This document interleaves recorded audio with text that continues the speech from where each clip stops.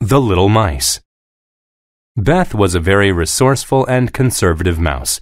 She knew that winter was coming and that there would soon be a dearth of food, so she decided to make gathering food for winter her primary job. Gathering food was a grueling and mundane activity, but Beth made a deliberate effort because she knew that it was important. She allotted herself a few hours every day to collect beans. By winter, she had collected a massive pile and hid them in a cache. Beth had a sister named Mary. Mary lacked ambition. She had fanciful ideas about how she would survive winter. She thought that food would just come to her and that she could work at her own convenience. She opted to spend the days playing and dancing instead of gathering beans. When the final hours of autumn elapsed, Mary had only a paltry amount of food stored away. Mary realized that her food supply was too small to last through winter. She visited her sister. Mary said, "Beth, I am in a dire situation. I didn't gather enough food for winter. Will you let me share your beans? Please have some empathy for your sister." Beth thought for a moment. Then she replied, "Mary, I am truly sorry for you, but I will not give you any of my beans. Instead, I will let you have my empty bag. You can still work hard and gather enough food for the winter. It will be tedious, but you will learn the value of hard work." Beth's words appalled Mary. Mary cried with outrage. "There is too much work. I won't have any time to dance or play." Beth said, "It is crucial that you gather enough food. You must have sustenance before you have fun. Go now and rectify your situation." Mary griped some more, but she knew that her sister was right. She took the bag and went to work gathering her own beans for the winter. The Helpful Abbey. It had not rained on the prairie for several months. Because of the drought, the climate had become very arid. There was no moisture left in the soil. No crops could grow in the dry ground. By wintertime, the people had nothing to eat. The hungry families heard about an abbey near the mountains, where food and water was still abundant. So they traveled inland across the prairie to the abbey. At first, only a few families arrived, seeking food and shelter. Then there was ample food. The monks fed them and let them sleep in the small cathedral. Soon, however, more families were arriving every day. These people had to travel farther, so they were in worse condition. The rugged journey had made their clothes ragged. They were cold and tired. The tiny cathedral was soon full. Food became scarce. The monks began to grumble. They began to speculate that there would be no food. "If more families come, we won't make it through the winter," said a young monk. "We must ask some of them to leave." The abbot heard this. "We cannot do that," he said. "It would be wrong to deprive them of food and shelter. We took an oath to help those that need help.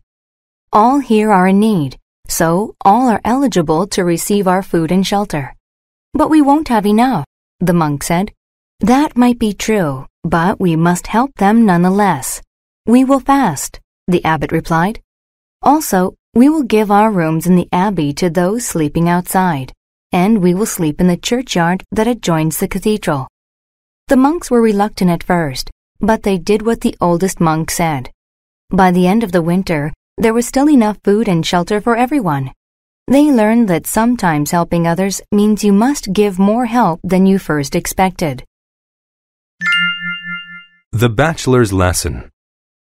A keen young bachelor had finished his studies at the university.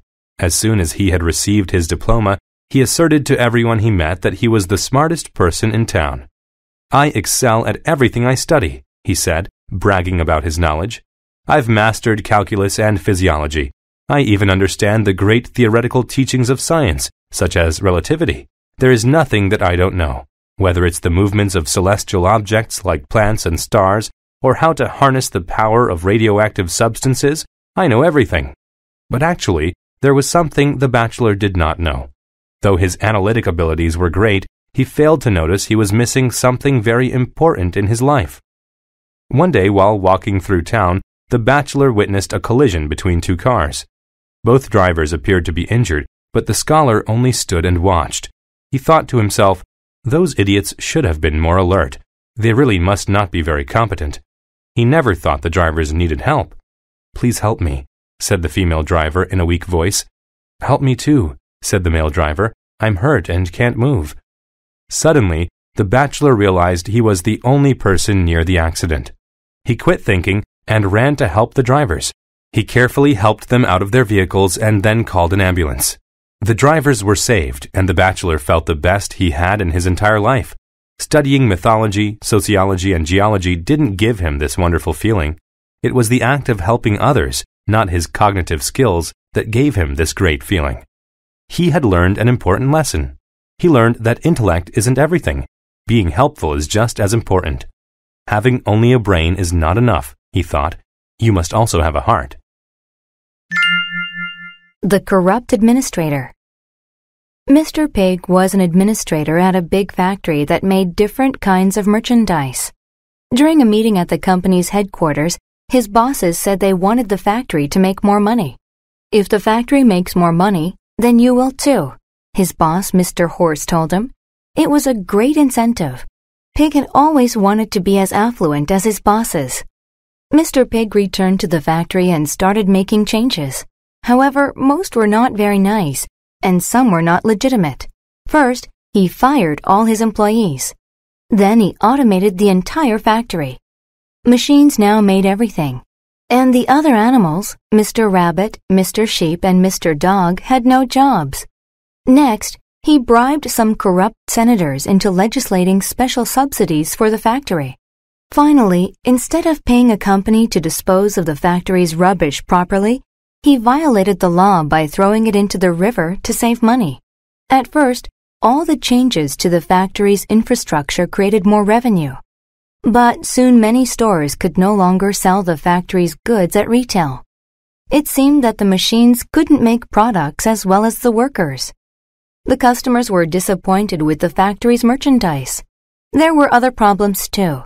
The animals had told their friends and family to stop buying the factory's goods. Officials discovered the factory's rubbish in the river, and when they audited the company, they discovered that Pig had manipulated the law in order to get more money. All transactions with Pig's factory stopped. The factory lost money, and Pig lost his job. He realized his mistakes too late. He had tried to become rich by saving money any way possible. But the cheapest way was not always the best. A famous accident. One of the greatest pharmaceutical discoveries happened by accident. In his haste to go on vacation, Alexander Fleming had left his laboratory in a mess. The essence of his ongoing work involved a type of bacteria. An infection caused by the bacteria was often terminal, and he was looking for a remedy. He had left the bacteria out while he was away. When he returned from vacation, he found that his lab was covered in fungus. He started cleaning up the mess. While he was cleaning, he had an impulse to examine the fungus. He saw that whenever the fungus was in close proximity to the bacteria died. Though he was a messy scientist, his experiments were precise. He thought that there might be some significance to the fungus. He immediately commenced an experiment to assess what had happened to the bacteria. It had either died by accident or the fungus had killed it. The subsequent tests proved it was the latter reason. What he found astonished him. The fungus actually killed the bad bacteria. All this time, he had been looking for a synthetic material to kill the bacteria. Instead, a common fungus did the job. He knew that something in the fungus had killed the bacteria. His next step was to find those molecules that had done it. When he found them, he extracted them and put them into a pill. The drug proved to be very effective. It also worked against other types of harmful bacteria. The discovery received a lot of publicity. Soon after, the new drug was being used all over the world. Because of the success, the scientist was able to develop even more fabulous drugs to help people. His accidental discovery changed the world and helped save many people's lives. The island. Where am I? Bob thought to himself when he woke up on a peculiar beach. I can't remember what happened. There had been a bad storm, and Bob's fishing boat sunk. He washed ashore on a small island, but he had gotten hurt during the storm. He had a terrible migraine, and he had a fracture in his shoulder. He felt awful, but he had a strong desire to make it home to his spouse and children. He had to tolerate all the pain and devise a plan. Bob stood up and looked around.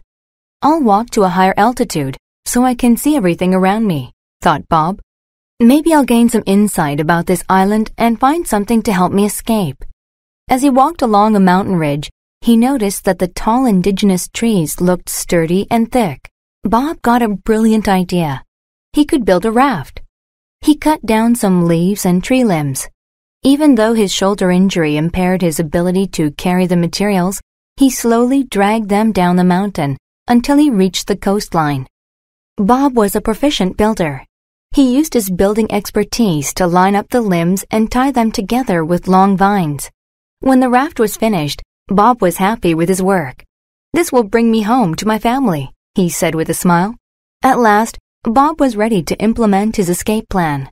With all his might, he thrust the raft into the water. He climbed on and began the quest to find his way home. Bob smiled again and thought, "I'm glad I kept a good attitude.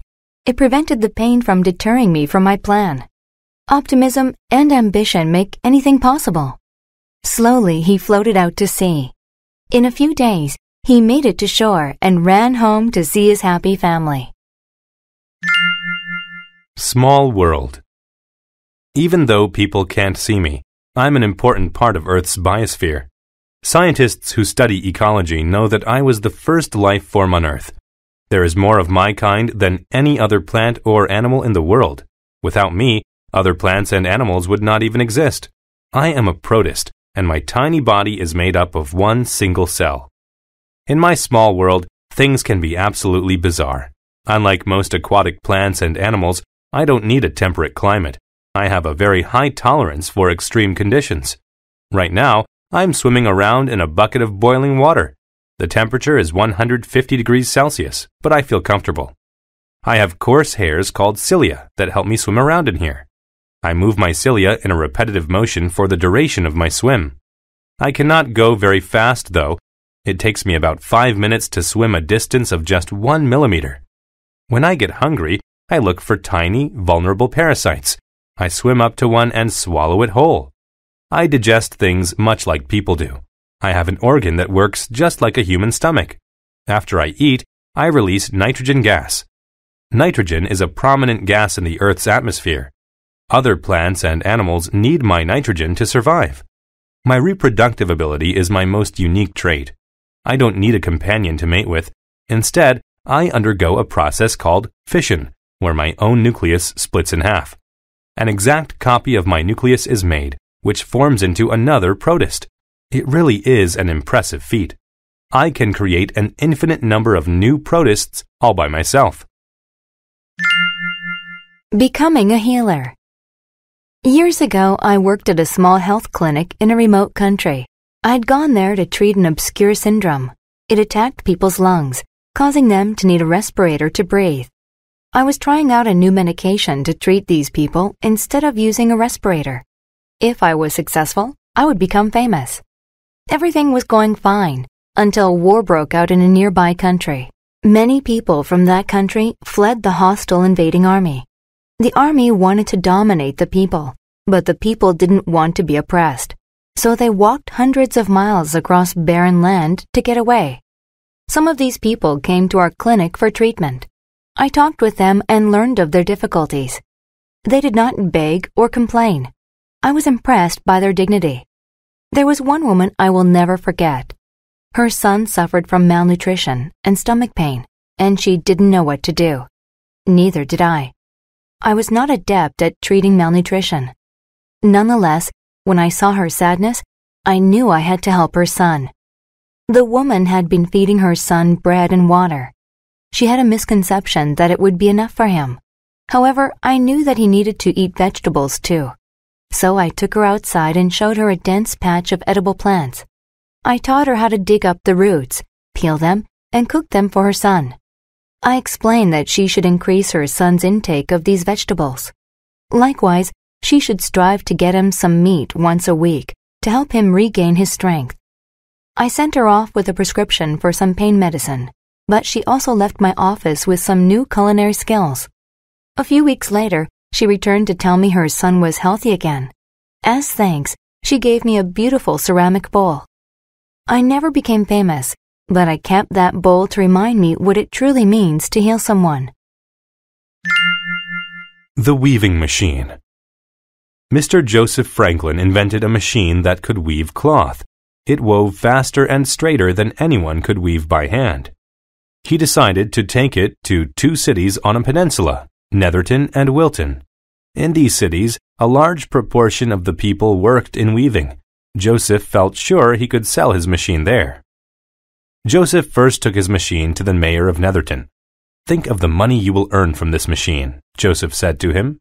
But the mayor was a benevolent man. He knew about the people's dependence on weaving for their livelihood.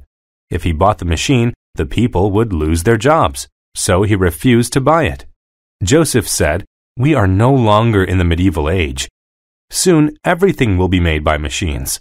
Cloth made by hand will soon be obsolete. If you don't change your archaic ways, your town's income will diminish." But the mayor said, "I don't like capitalism. Don't impose your radical ideas on my town. Go away." So Joseph took his machine to the mayor at Wilton. This mayor thought Joseph's machine was spectacular and spent a long time looking at its different components made of brass. The mayor couldn't refute the fact that the machine had drawbacks that would affect the people's jobs, but he realized the machine could bring money and prestige. So he ordered Joseph to build 20 of them. Within a year, Wilton was a wealthy city famous for its wonderful cloth. People no longer wove, but worked in managerial jobs at cloth factories instead. Nobody bought the cloth from Netherton anymore. The people of Netherton became poor and hungry. Finally, the mayor of Netherton called Joseph and said, "Now I realize that your machine is not just a passing fad. To succeed in business, we must be willing to change." He then ordered 20 weaving machines. After that, both Netherton and Wilton became rich cities, famous throughout the land for their wonderful cloth. Life on the farm. Bill was an excellent capitalist. He financed a large aviation enterprise that made a lot of money. He knew how to maximize monetary gains in every business deal he made. Bill had one big problem, though. He was unhappy all the time. Bill knew that he had to do something about it, or he would be depressed for the rest of his life. One day, Bill was in his office when he heard a knock at the door. "Come in," Bill said loudly. His accountant, Jane, walked in. Jane said, "Sir, I haven't seen you smile in a year. What are you so sad about?" "Your company's doing very well," Bill told her. "I'm indifferent about my company's success. I have contempt toward my job. I just want to do something I enjoy. I've always loved growing plants as a hobby. I'm going to quit my job and become a farmer." "You're crazy," Jane said. "I don't think so," Bill replied. "I want the simplicity of a life on a farm. I'm tired of all this stress. Farming will make me happy." The very next day, Bill carried out the preliminary task of buying land and tools. Then he got to work. He sowed many types of seeds. He planted soy, cabbage, carrots, and onions. The upcoming summer is going to be very dry, thought Bill. I need to irrigate my crops as a precaution, in case it doesn't rain enough. He took his spade and dug a ditch down the middle of his farm. Water from the stream will flow down the ditch and saturate the soil around every plant, Bill thought. Bill dedicated himself to farming. After a year, his farm looked exquisite. Most importantly, Bill was happy. He finally had the life he always wanted. Beethoven's gift. Beethoven was a great composer of classical music in the 1800s. Many biographies have been written that narrate his dominance in the music world. But do you know what really makes him special? Even though millions of people got to hear his multiple masterpieces, he never did. Beethoven wrote his best pieces after he went completely deaf. His partiality toward classical music developed when he was very young. He wasn't interested in anything else as a child. When he was 5, he learned how to play the piano. From then, nothing could stop his passion for writing and playing music. When Beethoven was 20, he began to lose his hearing. He got acute, spontaneous pains in his ears. His hearing kept getting worse over time. It was inevitable that he would eventually lose it altogether.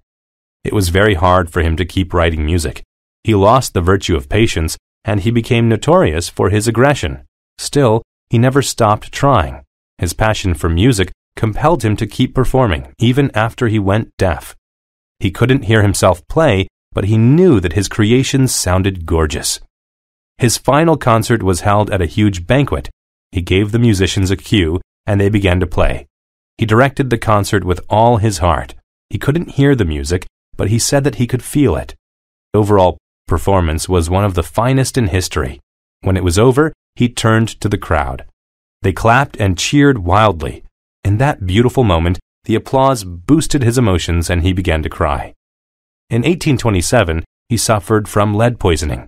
He didn't survive the sickness, but his music did, because great music never becomes outdated. Even though Beethoven is gone, his legacy will live on forever. Brothers. John and Mark were brothers, but they were quite different people. Mark looked very masculine. He had a mustache and was very muscular. He was a sculptor. He made things out of stone. Mark was a good artist, but he was not very intelligent. John looked nothing like his brother. He was small and weak, but he was very smart. John was an undergraduate in college, and he studied anthropology and history. He knew a lot about ancient cultures. The brothers loved each other very much, but they thought they had nothing in common.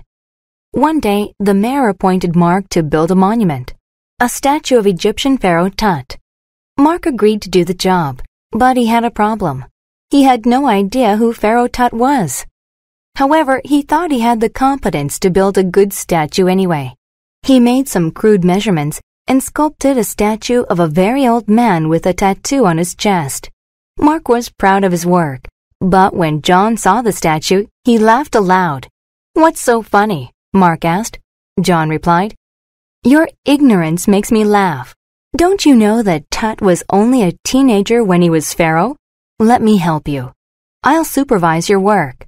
I'll give you feedback, and we'll make this a great monument." Mark got another cube of stone. John told him what Tut looked like. "Make him tall with good posture," John said, "and make sure there is symmetry in his body." Mark conferred with John about every detail. For 10 consecutive hours, the brothers worked. At last, the finished statue was situated in front of the museum. Everyone applauded the brothers' good work. "We worked together very well. I guess we are compatible after all," Mark said. John replied, "I agree. When we combine our talents, we are capable of greatness." The Old Hound. Elvis was a dog that loved to run. He possessed all the criteria to be a great racing dog. He had long legs, lean muscles, and a strong heart. He was so good that he never lost a race in the Northern Hemisphere. Spectators who bet on dog races always picked Elvis to win. After 10 years of racing, however, Elvis was getting old. His faculties were not as strong as they used to be.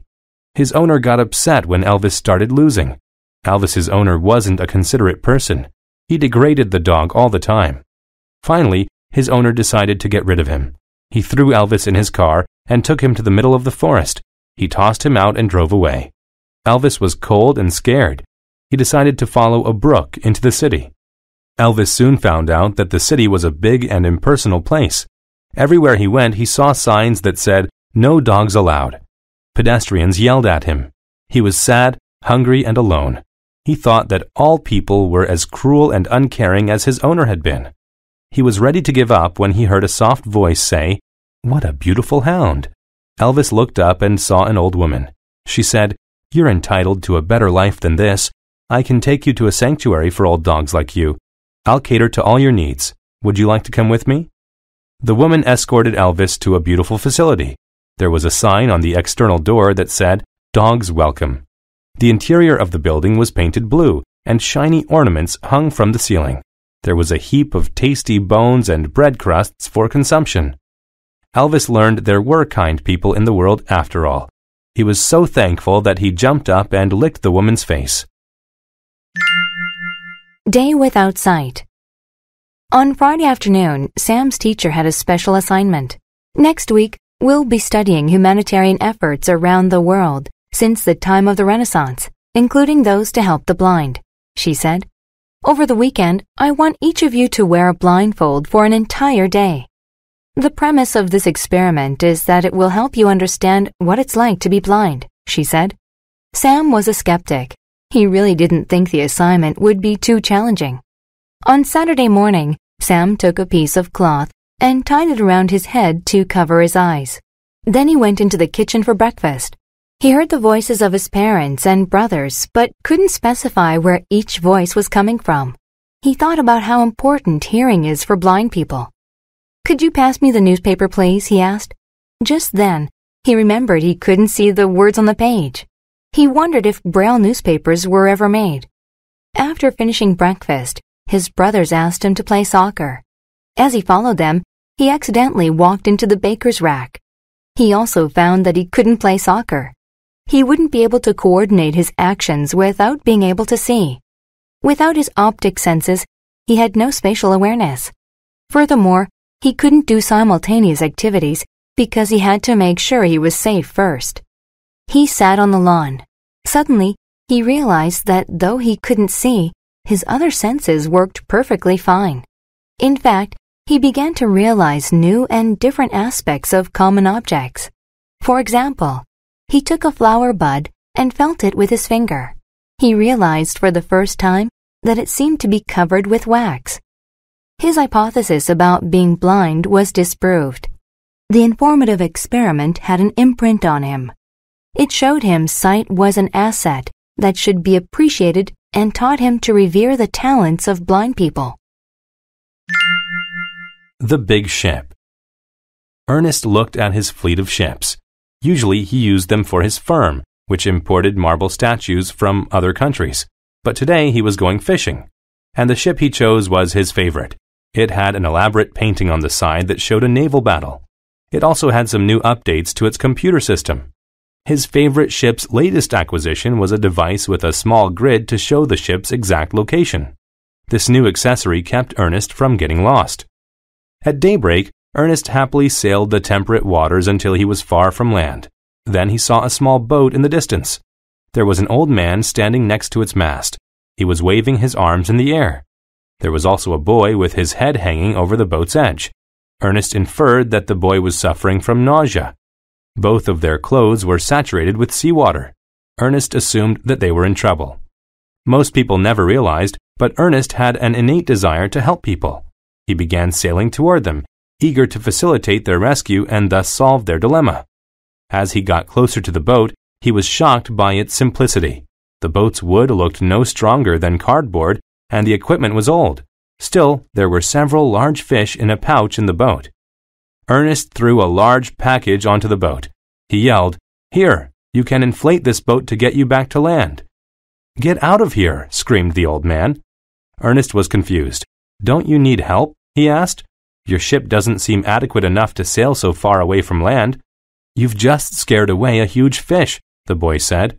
"We waved to let you know you were too close to us." Ernest turned around and headed home. He learned that it's better not to help unless asked to. Otherwise, you might not help anyone at all. The history of parachutes. Scientists who study archaeology say that there may be some evidence of prehistoric parachutes. But the first written history of the device comes from China about 2,100 years ago. Scientists cite an ancient book that describes parachutes. However, there is no archaeological evidence that proves that an actual parachute was ever made. Later, people from northern Africa and Italy also had ideas about a similar invention. In fact, a Leonardo da Vinci drawing corresponds closely with the modern parachute design. In 1783, French scientist Sébastien Lenormand invented the first modern parachute. Sébastien brainstormed with other scientists to come up with a way to help people jump safely out of burning buildings. He thought the solution was to give people an object to restrict their speed while they traveled toward the ground.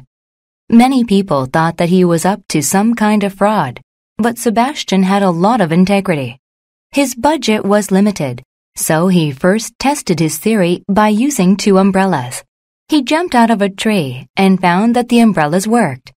Next, he refined his invention. Rather than using umbrellas, he knit a large parachute. Finally, he jumped off a tall building on a French estate and landed safely in the courtyard. Sebastian's work gave another man an idea. Jean-Pierre Blanchard had a different outlook than Sebastian. He was a hot air balloon addict. He was one of the first people to ride in a hot air balloon powered by hydrogen gas. He was a proponent of using the parachutes to exit from hot air balloons. Starting in 1785, he used his dog to show that animals could land safely from hot air balloons by using parachutes. Then in 1793, he was faced with a chaotic experience. The hot air balloon he was riding in burst and started to fall. He was forced to use a parachute himself. And, much to his relief, it saved his life. I didn't do it. Billy was in big trouble. The day before, a donor gave the school a painting with a sports theme. It showed a referee congratulating two athletes. The principal hung the painting in front of the office, hoping that it would be a stimulus for students to play sports. The next morning, however, the painting was destroyed. There was graffiti on it, and it had many holes in it. The worst part was that one of Billy's fellow students said she thought she saw Billy do it. But Billy didn't do it. The principal called Billy's parents and said, "Billy won't tell us the truth. He's a chronic liar, and he ruined the painting. If you don't pay for it, we'll terminate his education here." Billy's parents didn't have enough money to pay for the painting and for his tuition. But Billy's parents had an idea. That afternoon, they went to see Mr. Myers, an attorney. "Mr. Myers, my son has been implicated in a crime he says he didn't do," Billy's father said. "Everybody believes the gossip. Even some of our own kin think he did it." "I believe you. My suspicion is that the tape from the security cameras will show who really did it," said Mr. Myers. The next day, Mr. Myers received a packet with the videotape from the school. It showed another student who resembled Billy walking up to the painting and writing on it. Then, the student took a knife by the shaft and started to stab large holes in it. Finally, he severed the rope that held up the painting and it fell to the floor. Mr. Myers showed the tape to the principal. "Clearly, that's not Billy," he said. "This boy is actually responsible and needs some discipline." Billy was happy that someone believed him.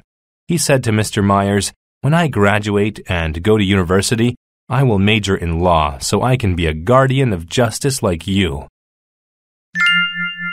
The soldier's decision.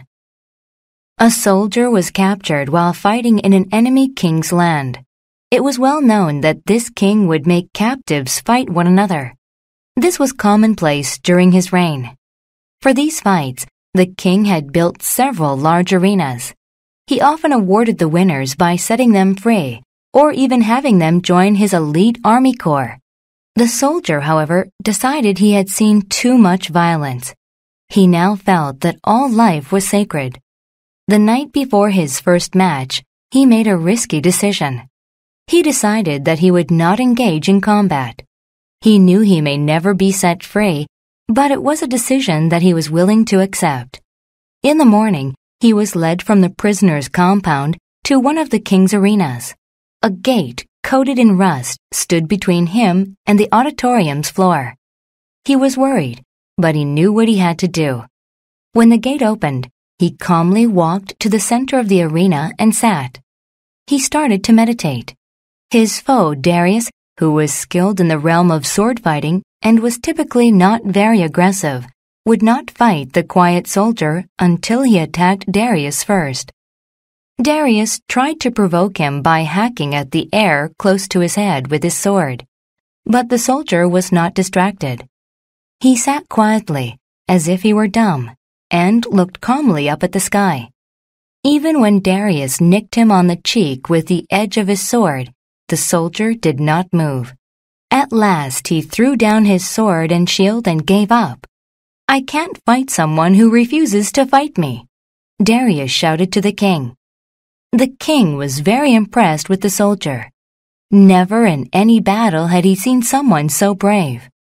As a result, he gave the peaceful soldier amnesty. The soldier's actions proved to the king and everyone in the arena that peace was more powerful than fighting. Jane's pride. Jane and her father Mike owned a second-hand boat. They called it High Hopes. The two loved to spend time together on the ocean and would often go on long fishing trips. Mike taught Jane how to perform important tasks. Jane learned how to steer the boat and adjust the sails. She learned how to put grease on the intricate gears of the motor. She learned how to submerge the anchor and secure it by putting a rope in a slot. Jane liked helping her father, but she thought that she wasn't very good at it. Sometimes she omitted important steps and made frequent mistakes. Jane thought she wasn't capable of manual labor. Mike wanted to prove to her that she was indeed capable and important. He thought of a tactic to test Jane's skills in the context of a catastrophe. He hid under the deck and pretended to be trapped. He shouted, "Jane, I can't get out. You have to get back to the dock and find help." Jane began to panic. She thought she might make her usual mistakes, which would precipitate a disaster. However, she had to listen to her dad and act accordingly. She pulled up the anchor with all of her might. She remembered to overlap the sails to offset the wind. She steered the boat around buoys where the water was shallow. When they got to shore, Mike came out from under the deck. Jane said, "I thought you were trapped." Mike laughed. He said, "It wasn't a genuine emergency. I distorted the truth to test your abilities. Look at what a great job you did getting the boat home safely. I knew you could do it." To honor his daughter, Mike decided to rename his boat. He designated it Jane's Pride and painted the name on the fore of the ship. Jane finally had something to be proud of. Microchips. The bond between humans and computers is becoming more intimate than ever before. Scientists are now putting microchips inside people's bodies. They are made up of compressed electrical circuits that can detect and record data about the body. They are tiny, but they hold the equivalent amount of data as most computers. A microchip is put to use inside a person with a simple procedure. First, a doctor must put data about the patient onto a chip. Input about the person's age, race, gender, and medical history is stored on the chip. The second phase of the process involves putting it in the person's skin. The doctor pinches a piece of skin and cuts a tiny hole with a tool shaped like a spiral. The chip is inserted, and the skin is allowed to heal. At last, it begins the task of putting data into its database. Microchips scan the patient's body to record what is happening on the quantum level. They can find problems with the person's metabolism and organs. They can also detect viral infections. They can find the aggregate number of immune and infected cells and present the results in a ratio. They can even tell doctors what type of antibiotic to give to the patient. To recover the chip's data, the doctor uses a special magnet that copies it. This way, the doctor can put the information from the chip onto a computer. Then they can find out exactly what is wrong with the person. The idea of putting chips in humans is still very new. However, it is now becoming more prevalent. Scientists and doctors are hopeful about the future uses of microchips. Someday, all new babies might get a microchip soon after they are born. Doctors will be able to know about any problems from the very beginning. It is obvious that medicine and computers complement each other well. The twins. Katie and Alice were twins. They were so alike that few people could tell the siblings apart. They were almost like clones. They even used the same colloquial language as each other. They were best friends.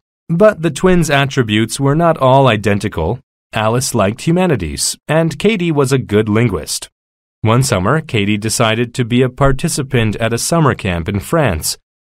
Alice wasn't interested in the French language, so she didn't go. But she felt angry that Katie wanted to spend the summer away from her. 2 months later, Katie returned. Alice dashed to the airport to greet her sister.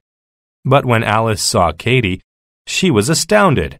Katie was now bilingual, and she looked completely different. She was wearing nice clothes, cosmetics, and looked skinnier. Alice felt very messy next to her. She was just wearing a fluorescent t-shirt, and her hair had knots in it. When Alice asked Katie about France, Katie was vague and didn't say much. It made Alice furious and filled her with disgust, because in the past they'd always told each other everything. Now there was a huge gulf between them. Over the weeks, the sisters spoke even less. 2 months later, it was the twins' birthday. All their lives, they'd had a ritual. Before their birthday, they'd talk all night long. That night, Alice came into Katie's bedroom. "I'm sorry I haven't spoken much lately," Katie said. "I understand. You have new friends now," said Alice angrily. Katie said, "My French friends don't write much nowadays. For a while, I thought they were more exciting than my friends at home, but I was wrong. You're my sister, and you'll always be my best friend." Alice said, "I'm sorry too. I wanted our relationship to stay the same forever, but it's totally plausible for twins to have different interests. We can still be best friends without being together all the time." The new Bioco. Jack got a new job at a biotechnology company called Bioco. Bioco manufactured drugs to treat diabetes and high cholesterol. Jack's job was to use a tiny mechanism to get nectar from flowers. The nectar was a main ingredient in the drugs. Jack liked his job, and he thought that Bioco was a caring company. However, Jack soon learned that the company wasn't as kind as he first thought. Bioco's motto was, "Make the earth a better place." However, this motto was deceptive. The company actually did a number of really bad things to the environment. The company produced a lot of smog and harmful acid. Bioco poured the acid in a nearby river, which caused erosion and made fish prone to illness. After a few weeks at the new job, Jack saw all the bad things Bioco was doing. He had always had strong ethics, and he knew he had to do something. One day, while the Bioco workers were eating in the cafeteria, Jack stood up and gave a speech. He said, "My fellow coworkers, I know you have all seen the evil things our company is doing. I have a notion that we can fix them if we form a coalition. We can go to the administration and tell them we'll quit if they don't eliminate the problems. They'll have no choice but to listen to us." Jack explained what they were to do. His coworkers liked his explicit plan. They went to the administrative offices and demanded that Bioco stop damaging the environment, or they all would quit. One supervisor said to them, "Thank you for being straightforward about this issue. Since I can't afford to lose all of you workers, I guess we'll just have to fix things." Jack, his supervisor, and his coworkers spent the next month designing a new framework for the company. They cleaned up the acid from the river and minimized the amount of air pollution the company released. At last, the company motto became apt. How Comet Got His Tail. A solitary rock roamed through the cold gloom of outer space. It slowly drifted through the debris of broken asteroids with a feeling of sadness. In the vast and beautiful galaxy, it was only a tiny rock. It felt like an insignificant atom. In its journeys, it encountered many amazing objects. It flew by beautiful crescent moons that were covered with craters and moon dust. "Why can't I be as beautiful as them?" it thought. The rock passed a gigantic planet. The sphere had a circumference hundreds of times larger than the breadth of the small rock. "Why can't I be as large as that?" it wondered. The rock was filled with despair. It was surrounded by beauty and greatness, yet it was just a small and ugly fragment of rock. One day, it approached the area of an astronomical star. "What's wrong?" the star asked. "Oh, I wish I had a higher status in the galaxy. All the other objects are so beautiful and large," the rock replied. "But I'm just an ugly rock." The star considered the problem. At last it said, "You don't have to worry anymore. I think I can help." The star radiated its light brighter and hotter than it had ever done before. "Come a little closer," the star said to the rock. The rock drifted closer to the star. Suddenly, the ice that was embedded in the rock's tiny cracks melted and became steam. Then the steam extended behind the comet to form a brilliant tail. The tail shined with all the colors of the spectrum. The little rock had become a beautiful comet. It looked so amazing. It realized that the star helped it change its appearance. "Thank you," the comet said, and then flew away with its new beautiful tail following behind him like a galactic cape. The resourceful landlord. A kind landlord was afraid that he would lose his apartment building. He needed to make some mandatory repairs to the old building, or his tenants would have to leave by the end of the month. Without tenants to lease the rooms, the landlord would be unable to pay his mortgage. He'd be bankrupt, and the bank would take his building. But he didn't have the money whereby he could employ the personnel needed to make the repairs. It would seem like he did not want to conform to the city's codes before the forthcoming inspection. He had requested an extension, but it was denied by the city. He held a meeting with his tenants and explained the unfortunate situation. "If the building does not meet the appropriate standards for safety and hygiene," he said, "the city will expel everyone." The tenants were all sad for the kind old man. "Maybe we can help," the hairdresser who lived on the first floor stated. The other tenants agreed. One tenant had worked for the city's utilities. He knew a lot about plumbing, so that's how he helped. Another tenant was a carpenter. He mended the holes in the floor and walls. Others cleaned the building from top to bottom so that it was more hygienic. They even furnished some of the apartments with new beds, dressers, and chairs. When they were done, all of the people dispersed, and the landlord went home to rest. When the deadline of the inspection arrived, the apartment building was hygienic and safe. The landlord couldn't believe it. His old building now looked like one of the trendiest buildings in town. The building passed its inspection, and the landlord and the tenants had a big party. "Thank you all so much," the landlord said during the party. "I could never have done it by myself. But by working together, we now all have a beautiful place to live." The Man and the Monkey. While flying over a jungle, a wealthy executive's private plane crashed. Some of the crew were hurt, so the pilot decided to stay with them and wait for help. The arrogant executive, though, didn't care about the welfare of the pilot and crew. Rather, he thought he could walk out of the jungle and find a town to stay in. He followed a trail through a canyon and along a creek. The jungle was actually very stunning.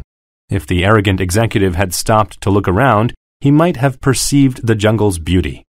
But he was in a nasty mood and had no care for the aesthetic value of the jungle. He continued to walk up the steep incline of the jungle's hills. Soon he was lost. Several days passed, and fatigue and hunger weakened him. He was very tired and afraid. Just then, a monkey came out of the trees. It was carrying a twig covered in honey. It walked up to a mound where termites lived. He then used the twig like a drill to make a hole in the mound. Then, very carefully, it removed the twig from the hole. The sticky twig was covered with termites.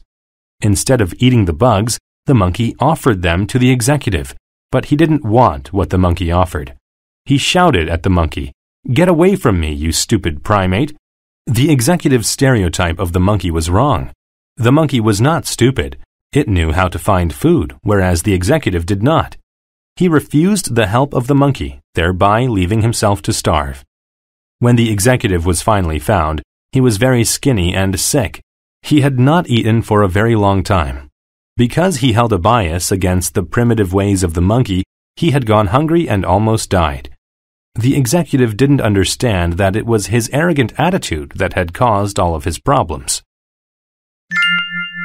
Cosmos Flight. When Cosmo woke up, he was crying. He had a dream that he was falling. This dream had recurred for the previous 5 nights.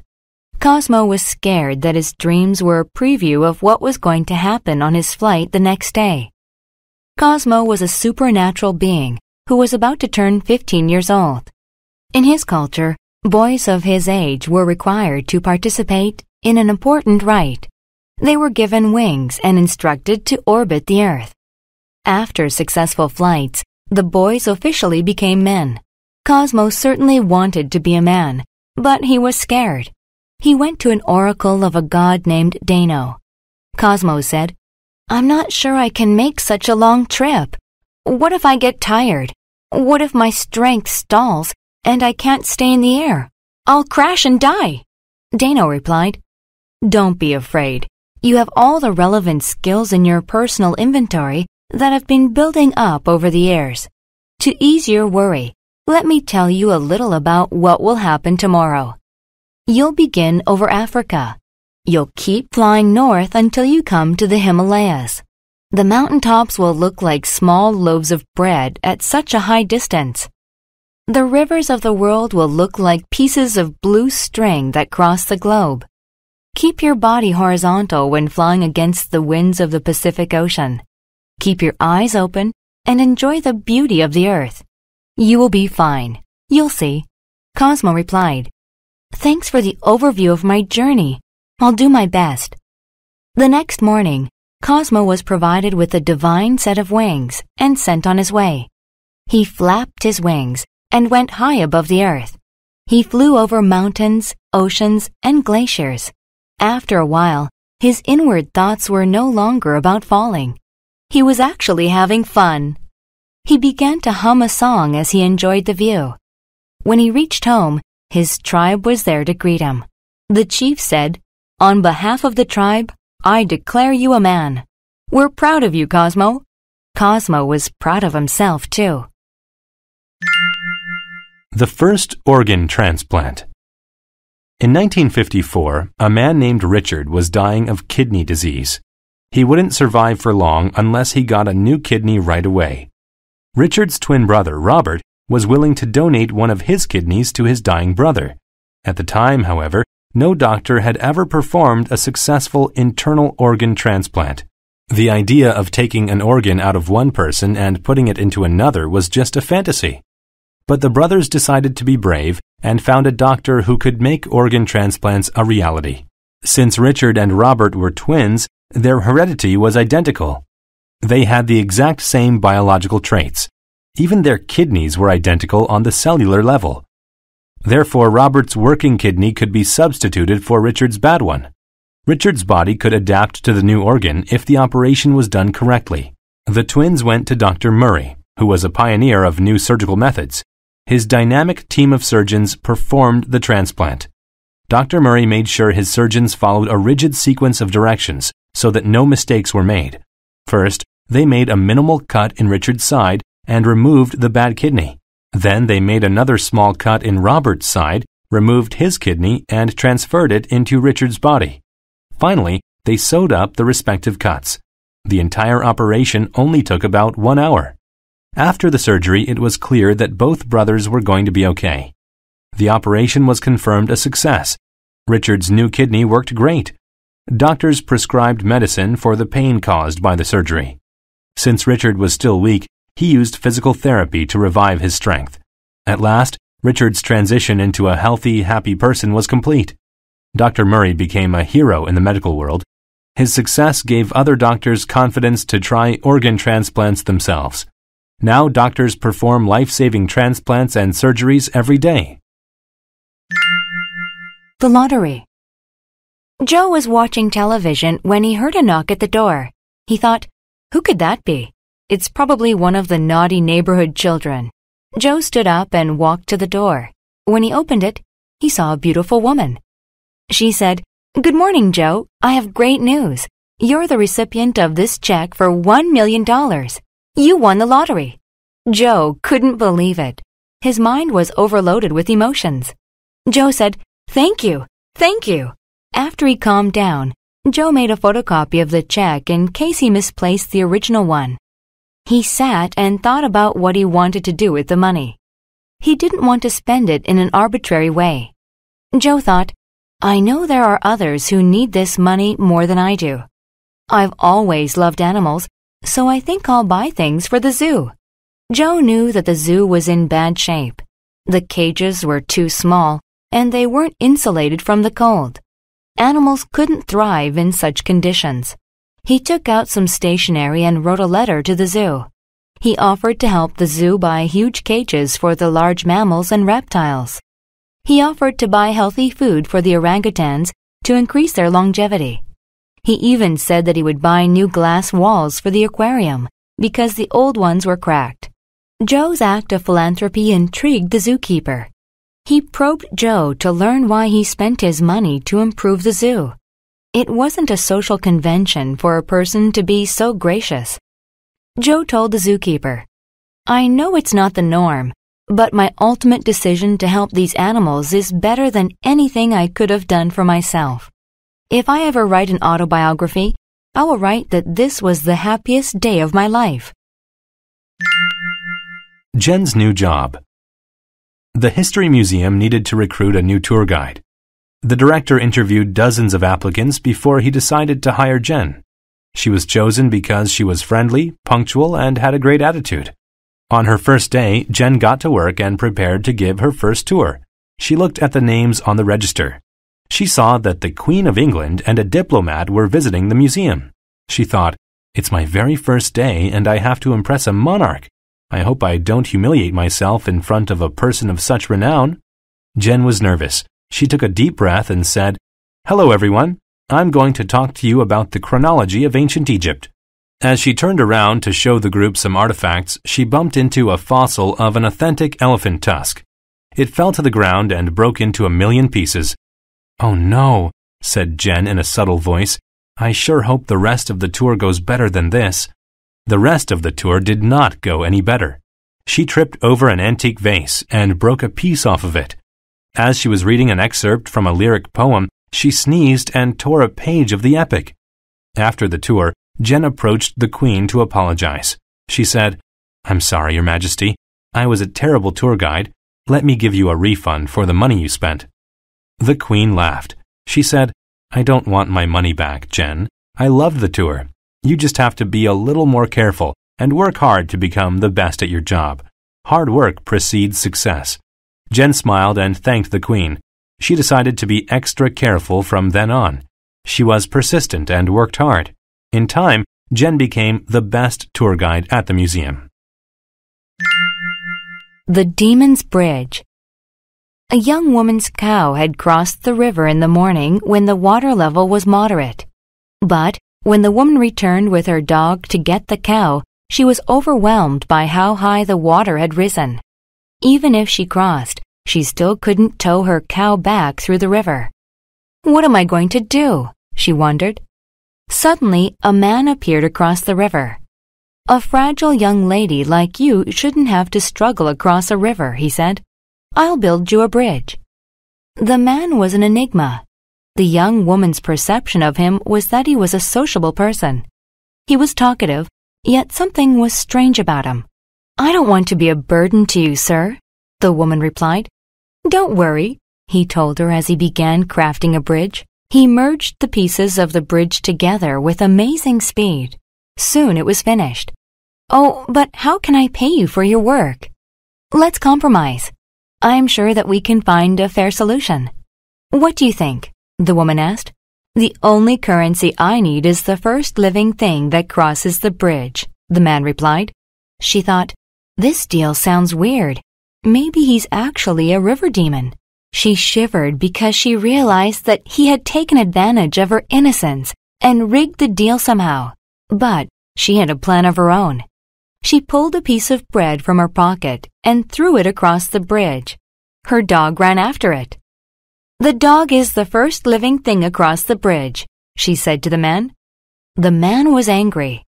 He suddenly changed into a hybrid of a human and a fish. You crook, he shouted. You tricked me. I have no use for your dog. He screamed and dove into the river. The woman tramped across the bridge to the other side and had a happy reunion with her dog and cow.